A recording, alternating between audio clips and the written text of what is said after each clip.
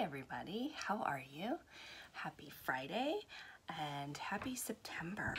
September is beginning of fall, and that means for me the beginning of fall fashion and being able to wear all my favorite colors. So hooray for September, hooray for fall. I'm loving all of the oranges and the golds, browns and burgundies. And September also means back to school, so I hope that your back to school adventure is going well. Ours is a little bumpy, but we're managing. Anyway, since it's back to school, I wanted to come on really quick for a few minutes and talk teen acne with you.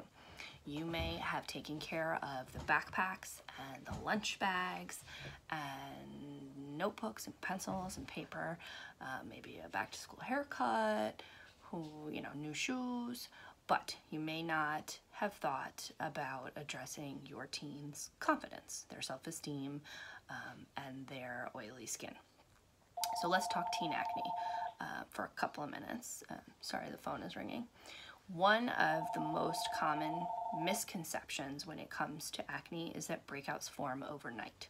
So a lot of over-the-counter products are geared towards just spot treating and taking care of one particular pimple. And that is a misconception. The acne cycle begins days or weeks before blemishes reach the skin surface. So it's important to understand that it is a cycle and to understand how the cycle works in order to be able to see some improvement. So the acne cycle starts when hormones trigger sebum production. You may be asking yourself, what is sebum? In layman's terms, it's oil. It's the scientific word for the oil that is produced in your pores. The Oxford definition is an oily secretion of the sebaceous glands. That's not necessarily a bad thing, but overproduction can be a bad thing. So what happens in the cycle is sebum combines with dead skin cells, and that can lead to clogged pores. And then that's what you see and identify as a breakout. When the pores are clogged, the acne bacteria quickly multiply, and that results in inflamed acne blemishes. So we're all in back to school mode. I figured now's a good time to talk about teen acne. The good news is that teen skin is different than adult skin. Teen skin tends to be more resilient with faster turnover, so that's a good thing.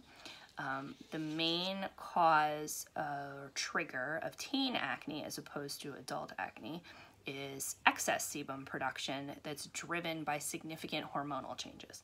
So for me, I have a teen and I have a preteen, and so they're both, I can tell, undergoing hormonal changes, and it has definitely changed the appearance of their skin.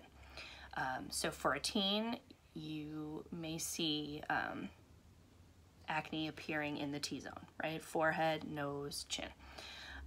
It could be all over the face, and the blemishes are more likely to be inflamed, red, swollen acne spots.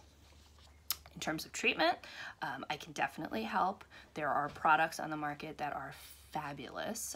We have a regimen specifically geared towards teenagers, but I realize there are a lot of products on the market, so you may want to explore some other options too.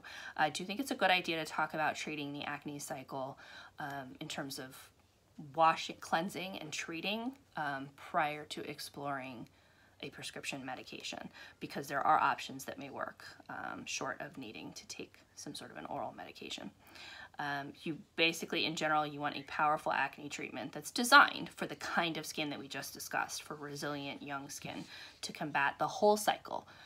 It's not enough just to buy something that you spot treat on your pores. So, but in any event, you may not be interested in discussing product, and that's okay. If you are, I wanted to let you know I'm here and I would be happy to help, and we have a product that the doctors have designed specifically for teen and young adult skin. But assuming you don't want to do that yet, I just thought that it might be helpful to come on here today and talk about maybe 5 quick tips that, without spending any money, are things that you can do yourself or that you can teach your teen or your tween to do to help fight acne.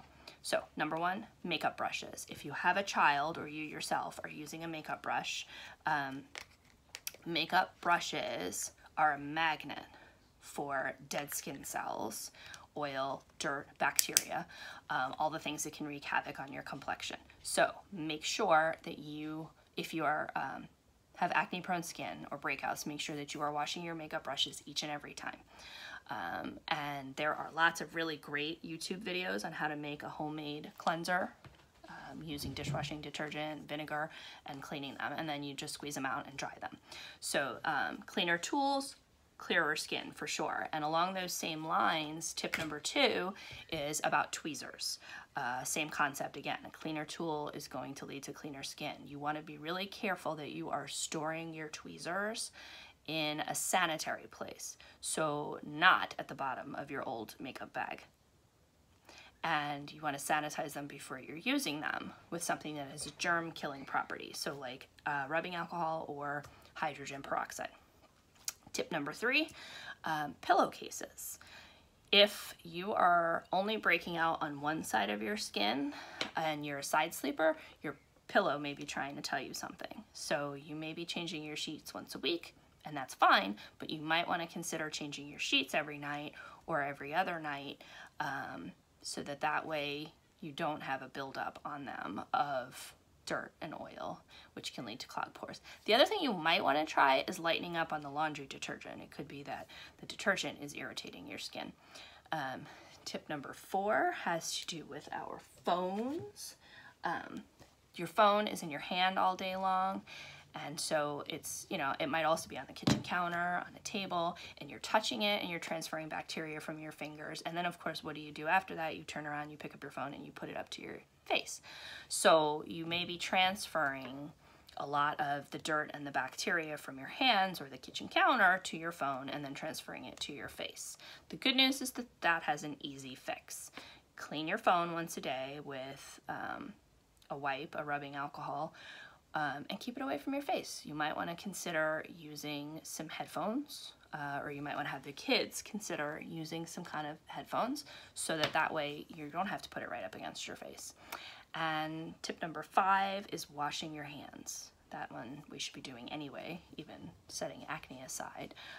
If your skin is pimple prone, keep your hands as clean as possible. The flow of bacteria and viruses and allergens from your fingertips to your face will prompt a breakout. So try to curb the touching of your face. Try to teach your teens and tweens to break the habit of touching their faces, because if they're doing that, they are making it worse. So in conclusion, I hope that those 5 tips are helpful for you to implement a quick fix.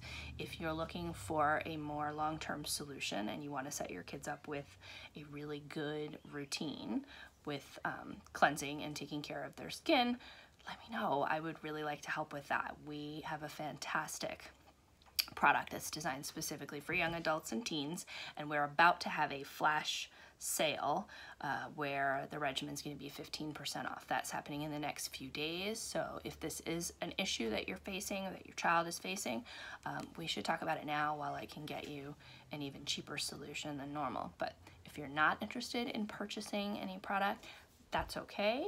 And I'm just hoping that this was in some way helpful for you. If it was helpful, just drop me like a comment or a message and let me know that whether I should keep doing these or not. Have a great Friday, have a terrific weekend, and hopefully I will see you soon.